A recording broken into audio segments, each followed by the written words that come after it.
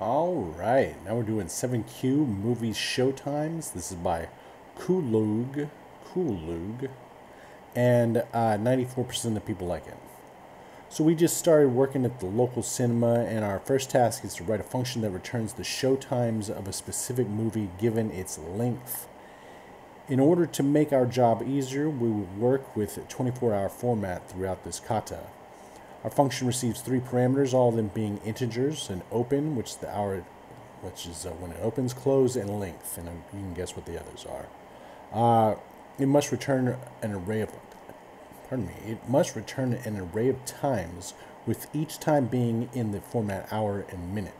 For example, 1930 means 1930, and 20 means 2 o'clock. The last session in the array cannot end after the cinema closes. Also, the times in the array must be sorted from earliest to latest. Gotcha. There's a 15-minute window between sessions at the between the beginning and the end of them. What else? Here's another example. Here's an example of what it looks like, and some more words. All right, cool. So yeah, basically we're just doing open, close. Can't go past close. And this is just a schedule with a 15-minute break in between. So what we're going to do first is, since we have to return an array, we're going to say let result equal an empty array. All right. And then down here we can just start with a for loop, because we're just going to start from the opening and then go all the way to close. And so let's say for let I equal open, but we're going to have to do this, we're going to have to convert this to minutes so that we can do an array at the end where we take the where we do remainder operator and stuff. So we're going to say open times, where's the times button? Times 60, all right? And then we're going to say if I is less than close times 60, we're going to say I plus equals, and then we're going to say the length plus the 15-minute window, right? And we got to wrap this thing up in parentheses so it works correctly, all right? And also over here, it's not just, let's say, less than or equal to close times 60. And also the length can't go past the closing time. So we had to say I plus length is less than or equal to close times 60. All right, now that we've got that going on, let's start down here. So all we got to do really is just push. We're going to have to do result dot push, and then we're going to push another array. Since we're going to return an array, we're going to return an array of arrays. We're going to say in this first one,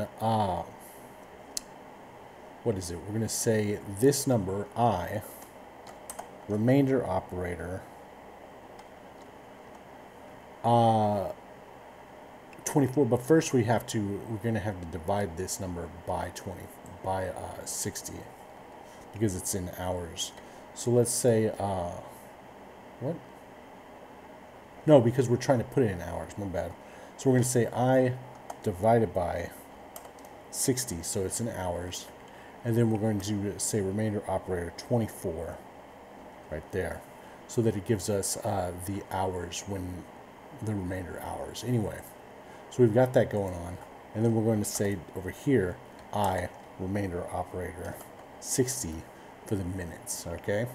And then down here we'll just say return result. Let's test it out. All right, and we've got this action going on. So we're going to have to do a Math.floor so we can round all these down. And if you don't know about the Math.floor function, it always rounds down and returns the largest integer less than or equal to the given number. So we're going to say here in front of this one, we're going to say Math.floor. And now let's test this out. All right, and so this, we expected this to deeply equal this. So what's the problem here? Well, if we look down here, this opens at 13, but closes at, excuse me, that's not what we're looking at. Is that what we're looking at? Oh yeah, we're on this one. So if you see this one, it opens at 4 o'clock and closes at 3 in the morning. So this number is bigger than this number, which makes it not work. So we're going to have to add 24 to this one so we can do, so we can make it work. All right. So let's say if open is greater than close, we're going to say close plus equals 24. All right, now let's test it out. And there we go. Awesome. Okay, and let's just go back over this one more time. So if open is less than close, close plus 24 hours, because it ain't going to work. We just saw that. Over here, I is going to be open times 60. And then when I plus length, because it can't go past, the length can't go past the closing time. So when I plus length is less than or equal to the closing time times 60, we're going to say I plus equals the length and 15 minutes in between. All right. And then we're going to push Math.floor I divided by 60 because it's in minutes and we want it to be in hours. And then we're going to get that big number and find the remainder of it by this 24 so that we can, is it going to be a big number? I don't, maybe it is. Anyway, whatever the number is going to be, we're going to get the remainder operator for 24 so we can get it, the hours on a 24-hour clock. And then this is just going to be the remainder operator 60 so that we can get the minutes, all right? And that's it. And let's attempt it. And submit it. All right.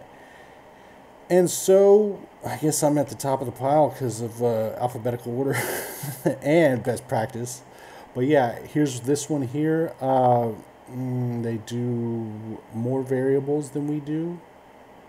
All right. Here's this one.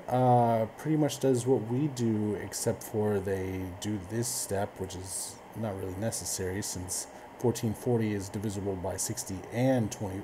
Excuse me, of 24 is divisible by 24 and 60, so it really doesn't matter. Here's this one, pretty much the exact same as this one. And then this one, you can check out all the rest if you feel like it. Well, we don't even need to go mine because mine's right here. Very much like it. Best practice already on that one, and we'll see you next time.